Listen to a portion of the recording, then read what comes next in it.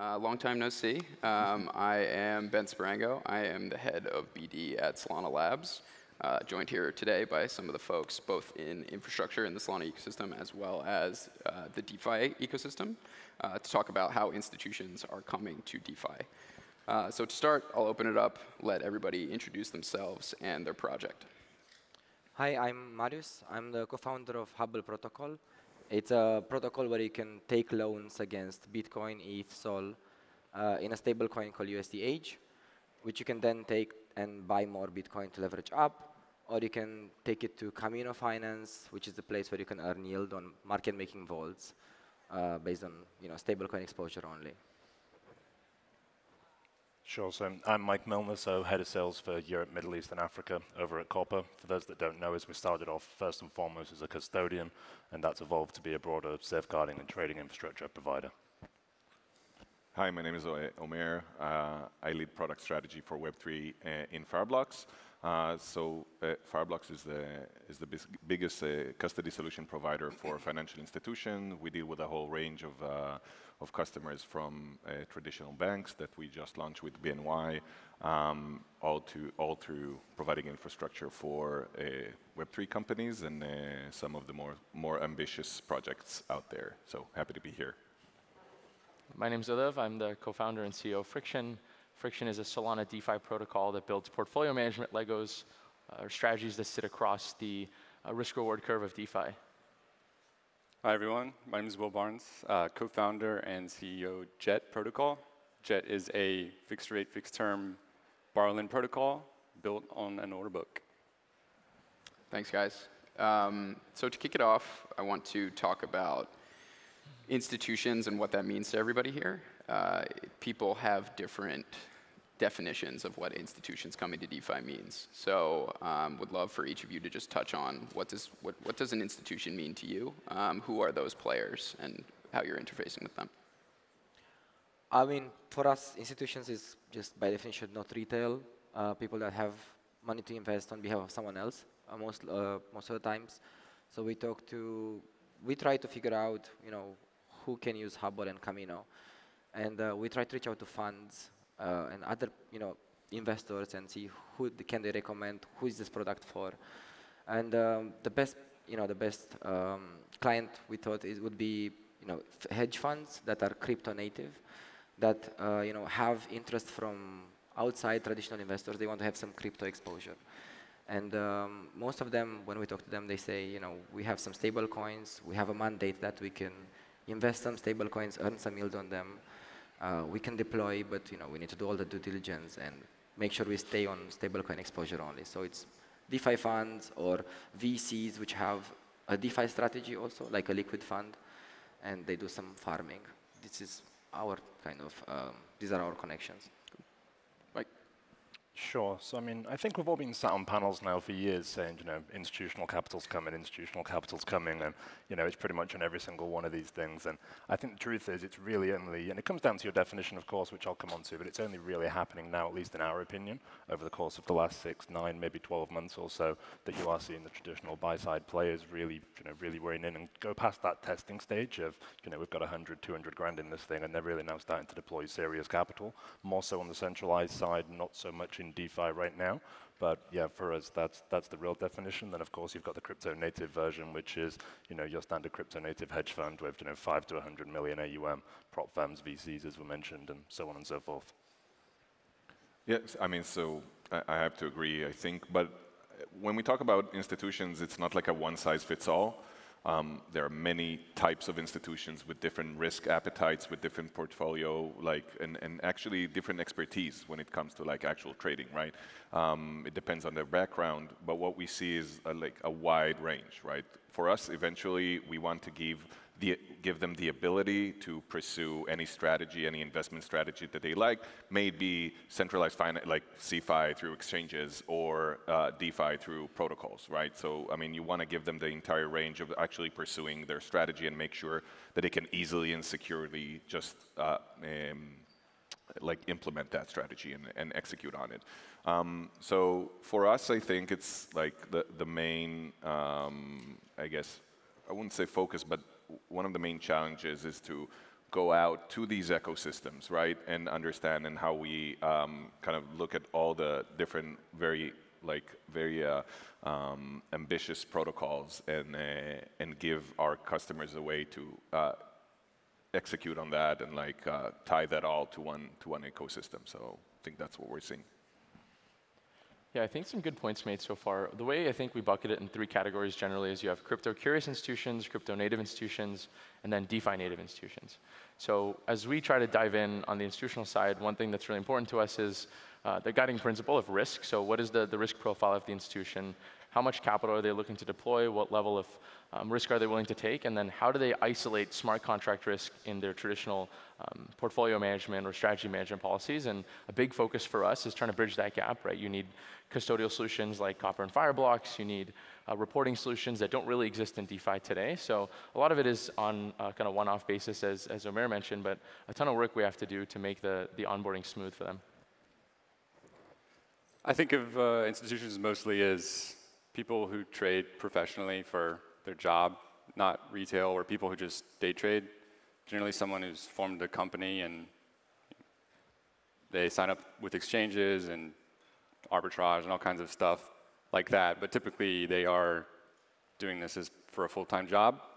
And we've been thinking mostly about pretty small institutions, I would say firms that do or individual traders who do $5 million of volume weekly, which is actually pretty substantial amount of volume for a trader on DeFi. But then, as you go up the stack, if you have a big bank, that's going to be an integration that takes years, and they're just fundamentally different institutions from a big bank to a startup. A big bank is funded in perpetuity almost, and a startup very scrappy and small. So there's big mismatches and potential integrations, and yeah, we think about that when we approach integrations as well. So when institutions are coming to each of you, you guys are in, the 3 of you are DeFi applications, the 2 of you are custodial providers. You're being approached with different questions from these institutions. So starting with the custodial providers, Mike or Omer, just when an institution approaches you guys, what's important to them? Why are they coming to you, and why are they using your services? Sure. So on our side, we're usually one of the first point of contacts for that question of what don't we know. These institutions haven't really dabbled in DeFi yet. They are moving in, and they just want to understand the broader scope of where is the risk, what have you seen go wrong in the past, how can we mitigate against that, what is best practice, and then how do we wrap not only the risk analysis component around that, but the governance piece as well. I mean, fundamentally, we are still operating in an asset class that is anonymous with very little path for recourse, so every part of the conversation has got to be grounded in that context. So for us, it really is a broad statement of they don't have specific questions. They're not asking, EVM versus non-EVM. They're going big picture, how do we protect the assets? And then from there, we can generate alpha afterwards, but it's getting comfortable and putting governance around all of this. No, so I definitely agree. I think that there's a first question of why DeFi, how DeFi, how do we do that? How do we make it secure? How do we put the controls in, right? How on, let's say on EVMs, how do I not give an approve for infinite amount of this token to that protocol that I don't know what's going to happen in the future? So these are the basic security questions that come up. But I think for the more DeFi native funds, right? It's always about how do you get more protocols, they're always kind of leading the pack, always saying, okay, so when is this change? What chain? Can you repeat that? It's okay, we'll go out and check it out and see. They're always kind of pushing the envelope on all these, because they want to utilize the security, they want to utilize, they want to have one system in which they manage all their funds, right, and deploy from there. But then, on the other hand, they always keep pushing the envelope on, more and more chains and more, protocols. So, I guess it's both of these. Sure. To quickly double down on that, I think both of you have products by which you make it easier for your clients to utilize DeFi. So Copper has Copper Connect, Fireblocks has a similar product. Yeah. And so the extension and also our Wallet Connect integration and our DeFi SDK, which you can actually automate stuff programmatically with DeFi. Got it. So can you explain the like design considerations and around that, and why a large AUM institution would be more inclined to utilize your product to interface with DeFi than like custodying their own assets and interfacing directly from a ledger or a phantom wallet.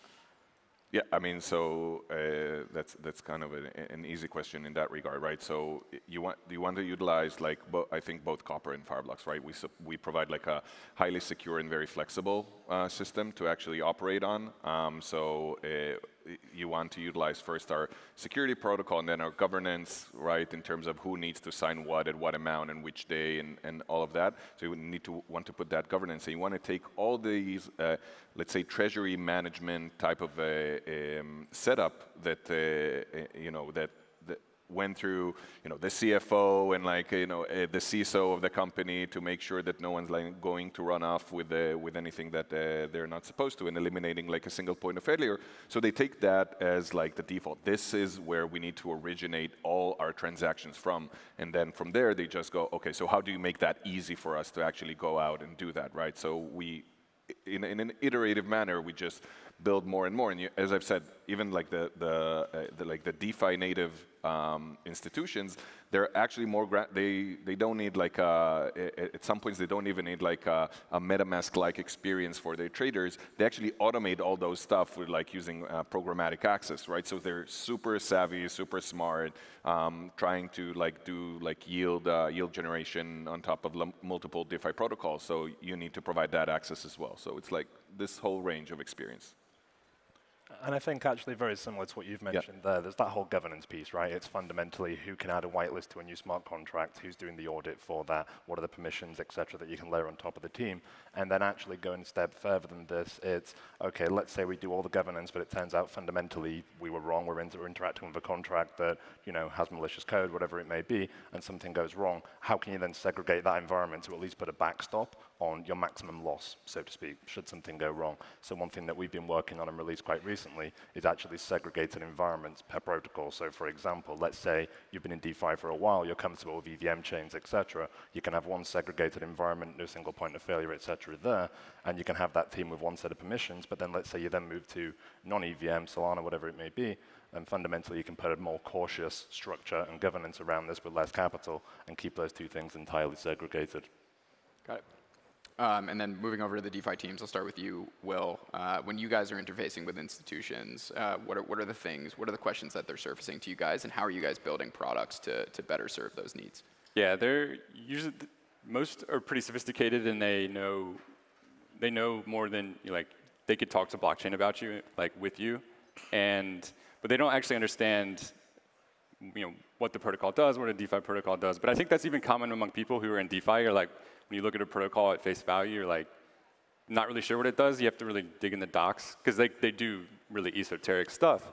And it helps, I found, especially for a credit fund, just in particular, like, if you can explain it and say, with this protocol, with our protocol, you can remove all your loan servicing costs, because they like understand that. They immediately think, okay, like I'm saving costs here, and then you can just add things like quick settlement. You can access it, a continuous like market at any time, and then it like handles everything thereafter for you if it needs to liquidate. And like for them, when they do a lot of manual paperwork, credit funds are pretty manual in general. Like they like that, and then they're attracted to it, want to learn more about it, but of course, a big fund like that is slow moving. You have to sort of, work it into the discussion. But they definitely always see the value. And yeah, it helps when you just explain like cost savings or like how convenient it is for you. Yeah, that's also, convenience is one thing. It has to be convenient. Yeah, there's always security, I think. That is because, they see the headlines and they'll like talk about the headlines when you talk to them. And you always have an answer for that. Like, always the headlines are usually pretty sensationalist, but I think, all in all, like, they're really impressed with the level of dialogue between institutions nowadays compared to 2018. It's like night and day difference. Yeah, it sounds like they're much more willing to like work with us to find a common solution. And like some of you guys are building products to like service them. Like Udav, you guys just announced a product today. Would you like to touch on that? Yeah, we're really excited to launch Friction Institutional today, which is what we think DeFi's real first attempt at onboarding institutional-grade DeFi clients. May not be DeFi native today, may not be crypto native today, may be very crypto curious, but very savvy in the traditional markets. We think this is a big unlock for DeFi because it enables a couple of things. All these people come to us, institutions come to us and ask for three things really. They ask for security, they ask for risk management, and they ask for real yield. Right? And to get them these three things requires a lot more than what most of DeFi offers today. We were talking about this behind us, like there's no standardization of risk metrics in DeFi today. You need verified identity, you need on and off-chain risk score tracking. So the first product under Friction Institutional is going to be an institutional credit product, which brings under-collateralized lending at a fixed rate, fixed term into DeFi with meaningful amount of lender protection, borrower diversification, and duration risk management. We think without these things, the crypto credit markets will have a tough time scaling, particularly as we see treasury yields rise across the traditional world. And DeFi starts to become uncompetitive, frankly. So we have a lot of work to do as DeFi platforms, as the people who onboard users into DeFi, to build that experience and really build a relationship business out of this too. I think relationships are a big part of what DeFi needs to scale, and a lot of us on stage here are working really actively to onboard some of the institutions who are kind of sitting at the fence and haven't really understood DeFi for what it is. So transparent risk management and real yield is something we think will drive the next big cycle of DeFi adoption from institutions. Cool. Marius, you want to touch? Yeah, when we talk to institutions, they want to know what's the yield and what's the risk, basically. You know, a lot of the times the yield advertised is not realized. You know, you can have like 20% today, but 3% tomorrow. So they want to see historical realized APR, and they want to know what the risk is. And some of them, quite a lot of them, they go really deep into what testing framework do you use, how many tests do you have on your code base, how many audits, can I see the audits, is there a multi-sig, is there governance, how long have you been alive? Sorry, how long has the protocol been alive? Did you have incidents? They go really like, you know, very diligent into assessing this. Some of them, you know, there's different levels of tolerance. They want to see how many users, you know, proof of, you know, like kind of like social proofing or like proof that there have been no incidents. And they want to see the code. They send like their quant or their engineer to check out the code. You know, they don't, you know, they see the news like you mentioned, you know, and they're like, don't want to be part of any exploits. So this is number one. And after that, they ask, okay, what's the product? How do you earn any yield? And they want to deconstruct the yield between, you know, wherever there are fees, what are the emissions part, how long are the emissions going to last? And after that, once they're happy, you know, there's a long, you know, process. We have multiple calls. They ask who are the founders, what have you done before. You know, it's really diligent.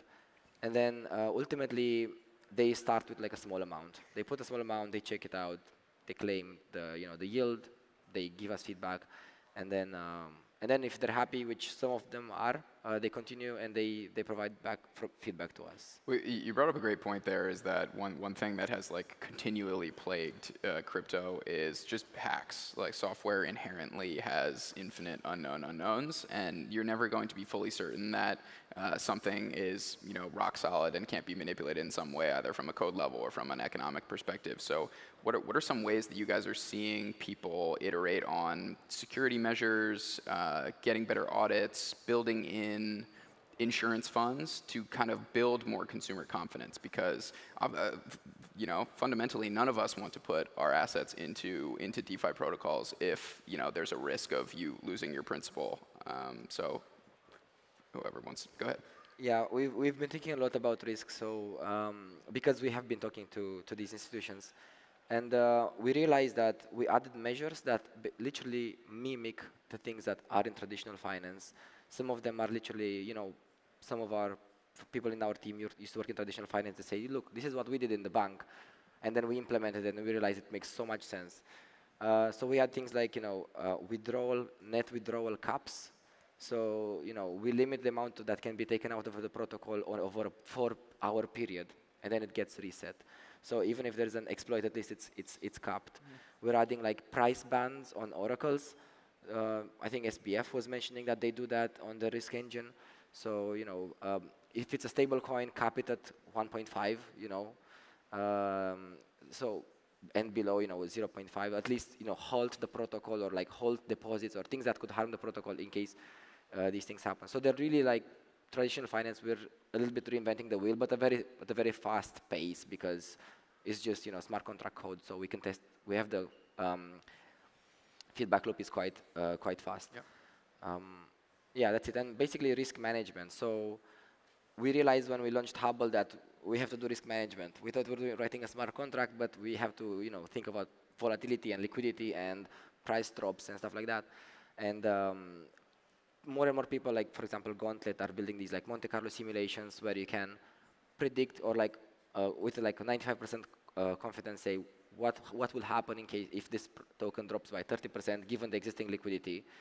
Is your protocol at risk? Can you liquidate? Do you have enough liquidity on the DEX? Yep. Mike? And I think the point you raised there, Ben, I mean, that's fundamentally the obstacle to broader adoption, right, from the TradFi market that's moving in. I mean, it's kind of hedge fund 101. You take LP capital, hedge the principal, and generate alpha with whatever strategy you're running from there. And crypto is a very unique asset class insofar as you're almost risking 100% of the principal on every single transaction. Fundamentally, if you send this to the wrong wallet address, if you've got assets sitting on exchanges, smart contracts, whatever it may be, you've almost got this prevalent risk consistently running on that. So there are ways to solve it on the centralized exchanges. That's something that we've done. But on the DeFi side, I think that's where we have seen much lower adoption as compared to the centralized side, because you can almost assess your credit risk. You can see what's going on. You can assess the balance sheet, etc. Smart contracts incredibly opaque, and there are very few people in the world that are truly capable of assessing that risk. So I think it's really hitting the nail on the head. But I'm sure you guys see similar. Yeah, I mean, there are actually two questions, right? I mean, how do DeFi protocols actually make sure that they're like as secure as they can be from like I guess a financial logical layer that they have in their back, and like how can investors or like institutions or retail protect themselves against like if something goes wrong, right? I mean, these are two. Those two carry the burden like different, right? So for institutions, obviously they need to have like a reliable wallet infrastructure that is secure and also allows them to kind of, either pull their funds out when something happens, or to have a monitoring capabilities of like the DeFi protocols that they're in, and make sure that they like cut their losses in the chance on the chance that something like there's an exploit. So again, putting like your policies in place, making sure that you're not overexposed, that everything that you do fit like exactly like the manifest of the portfolio and the risk management that you actually taken into consideration. That's on like the on the institution side, on the customer side. On the DeFi side, listen, I mean, maybe I have like a little bit of a different it's a different opinion. I think it's a rapidly evolving ecosystem. Like where we were like 2 years ago is not even close to where we are right now in terms of like the range of the products that are being served. You just spoke in like a real world asset panel, right? I mean, we're constantly iterating, and those iterations, they're costly, right? I mean, but like they're failing fast and improving and failing fast and improving. We'll keep seeing, unfortunately, we'll keep seeing some of these, but I think it's a price that you pay for innovation. And this whole space is like just fueled on like innovation and like pushing the envelope and doing these types of things. So yeah, yes, there is a price, but the gain in like 5 to 10 years will be amazing. Sure. The way that I see it. Udav and Will, quickly before we're wrapped up here. Yeah, I think the concepts about the policies need to be put in place by protocols, like you all mentioned, protocols across DeFi that require some element of standardization. I think what we find particularly interesting is the concept of insurance in DeFi. We think traditionally Friction's kind of core product has been around the concept of call and put options. Obviously, put options are a very good reflection of the price of insurance if you can properly price them. That is, and something that we're particularly attracted by is the concept of insurance funds, which you alluded to. If you look at what the United States does as the Federal Depository Insurance Commission, the FDIC, they insure $9 trillion of assets with a deposit insurance fund of about $120 billion. So it's like a 1.2% reserve ratio, right? And this is responsible for essentially bailing out banks that are defaulting. Well, the thing about DeFi is we don't have a central governance structure like this, right? That's kind of one of the value premises. So we're exploring a lot about building these things, and always interested in chatting with folks who are in the same space. We're unfortunately out of time, but thank you guys for joining us today, and thank you to the panelists for coming up here. Thanks.